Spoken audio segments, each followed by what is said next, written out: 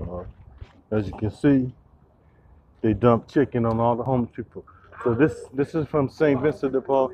This hater just talked in my video right now when I just started to the video. That's informant. Okay, so St Vincent de Paul kicking the box and stuff. This dummy. All these guys are informers out here. Homeless people too. But anyway, so it's chicken. So what the shelters are doing, they buy up all the chicken. They go to all the stores, the grocery stores.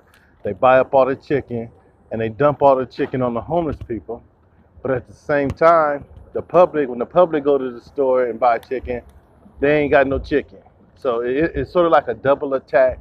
The public don't have no chicken because the shelters buy up all the chicken, and they dump all the chicken on the homeless people. So homeless people are stuffed on chicken, and the public can't get no chicken. So it ends up sort of being like a double attack uh, and stuff like that.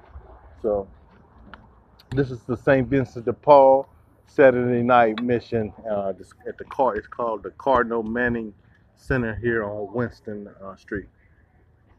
Saturday, July 13th, I think it is. So it's just chicken, man. All day long, we've been eating chicken. Or I've been eating chicken. All these homeless people are informers, man. Is that what they having? Huh? Down there? Go see for yourself. Informer. I don't talk to police informants, man.